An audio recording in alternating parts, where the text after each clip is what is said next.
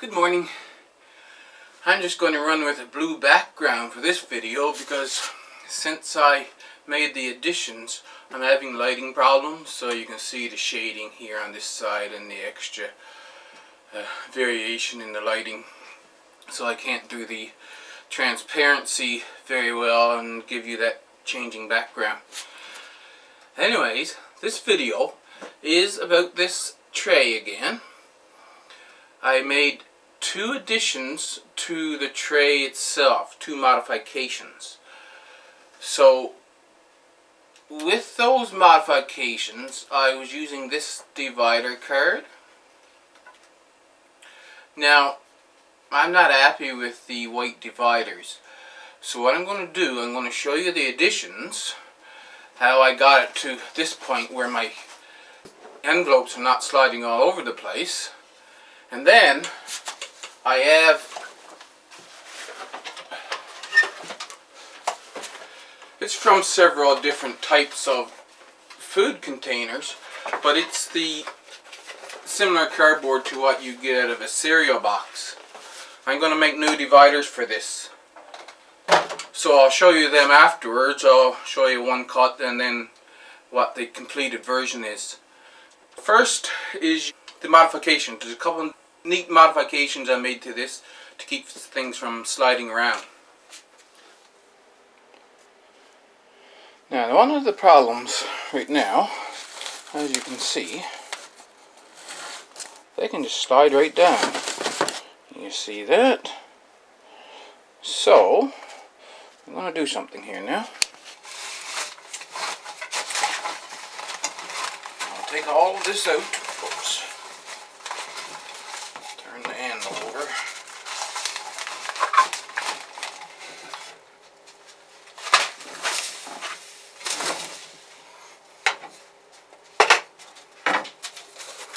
Take some fairly rough sandpaper. This is 80 grit sandpaper.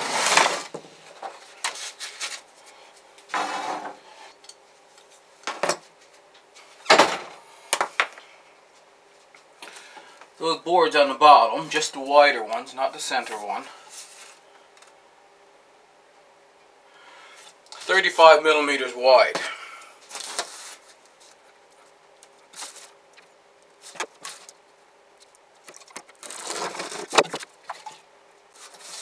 One, I need 4.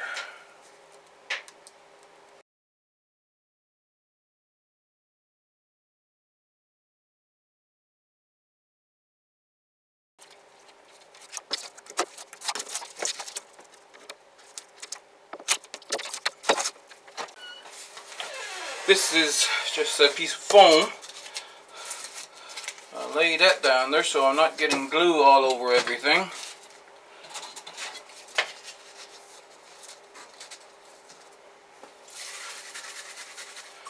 And I'm going to use Scotch photo mount.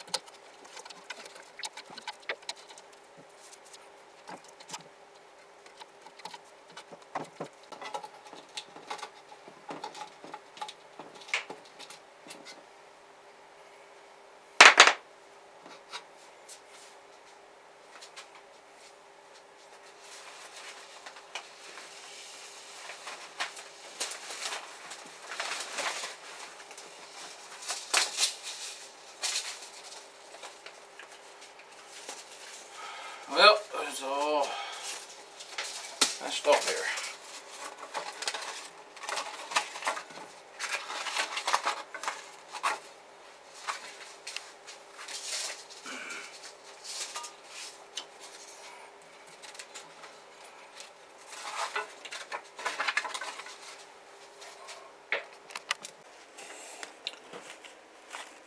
Now, they don't slide forward, but they can tip forward.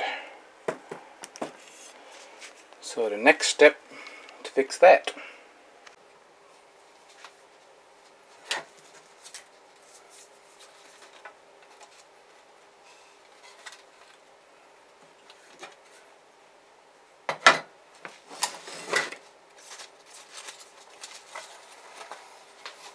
What I'm going to do here is stand the divider up and put one of these strips of cardstock across so that I know it's in the right position.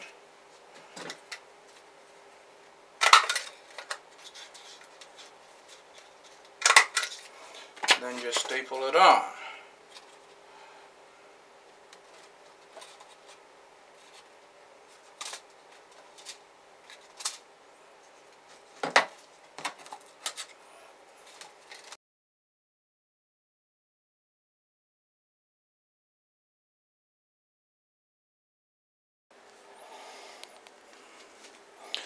There, I have it complete.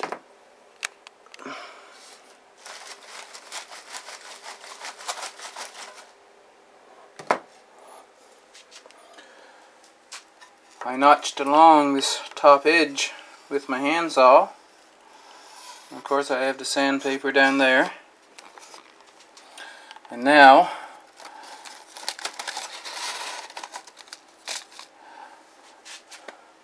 the dividers will stay exactly where I put them. And if I don't want those seeds to tip over and just leave a space in between, I've got an extra divider back here that I can take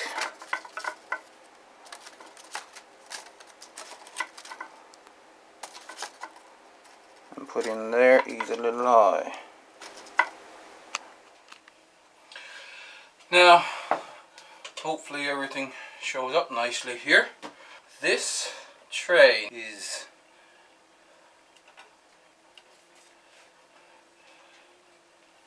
from here, the very bottom of the ruler, it comes to 92 millimeters.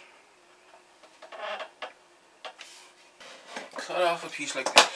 This cardboard I was saving mostly for fire starter. So it doesn't matter if I have wasted pieces, quote wasted pieces, because I'm just going to throw it in the fire starter box anyway.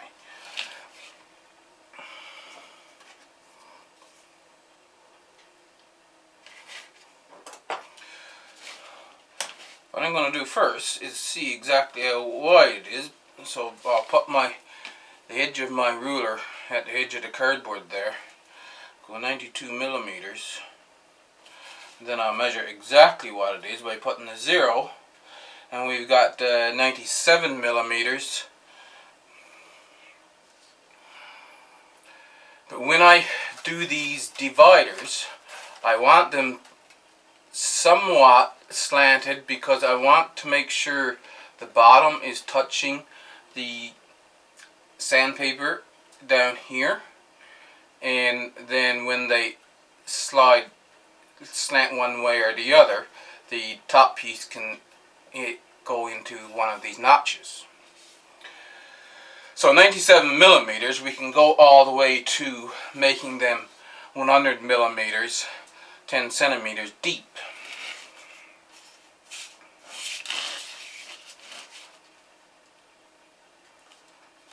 These parts are neat because I can have the upper tab made from this tab. Now, not all of the cardboard I have is like that. Now, what I need to decide is how far out I want the tab to go. And 1 centimeter is good enough. It's 10.5 centimeters. So if I go 13 centimeters, or no, 12.5 centimeters will do. So from the edge, I'm going to mark in 1 centimeter, go to 12.5 and 11.5.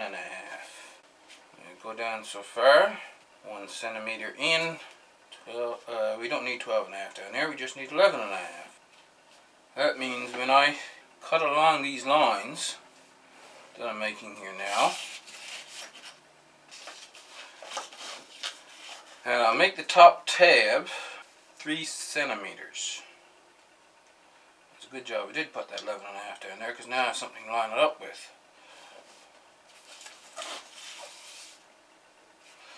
So how does that look for a divider for here? Let's take our utility knife and cut along it.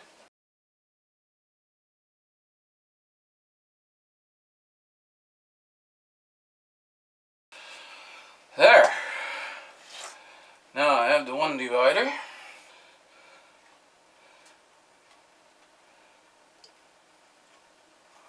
And it slightly leans, but this side is not getting into the notch. So I'm going to have to cut off just a little bit.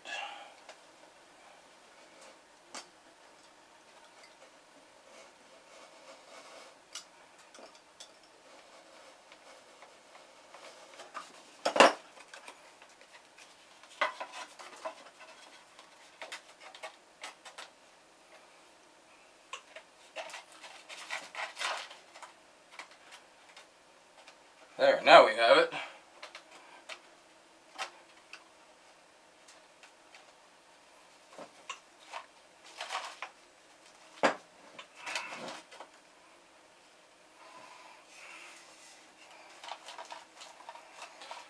So it's enough. The force that I was putting on it, you don't need that much anyway.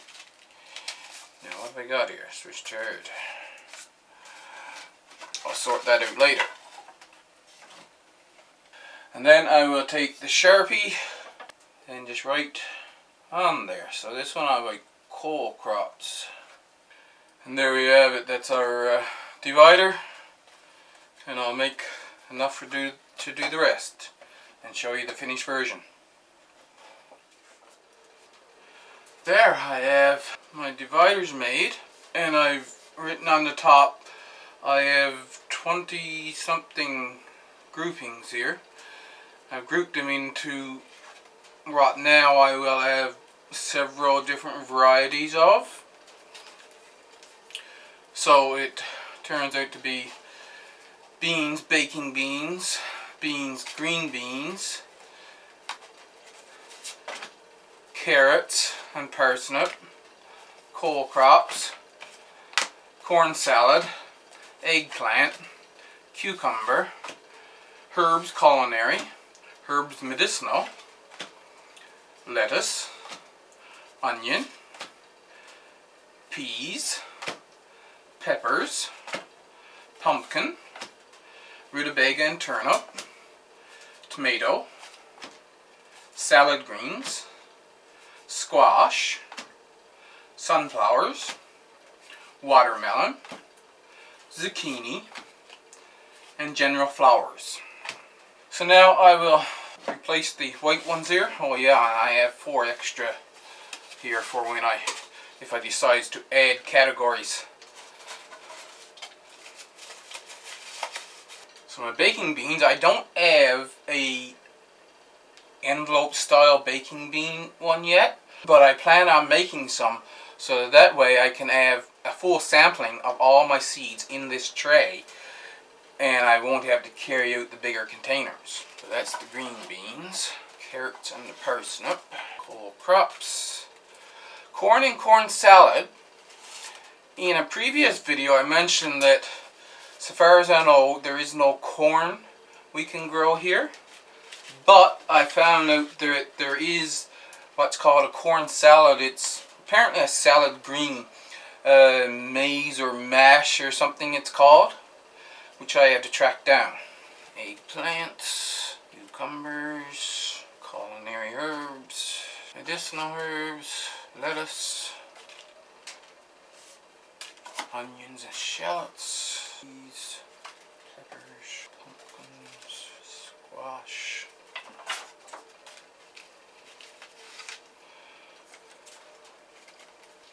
radish,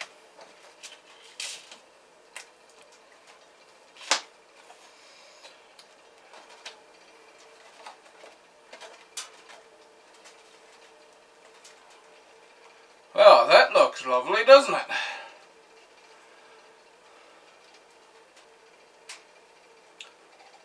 Awesome.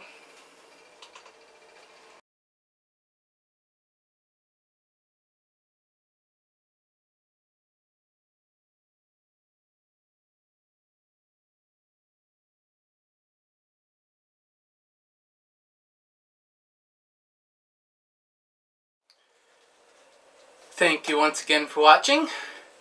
Don't forget to hit that thumbs up and leave me a comment. I'll see you in the next video.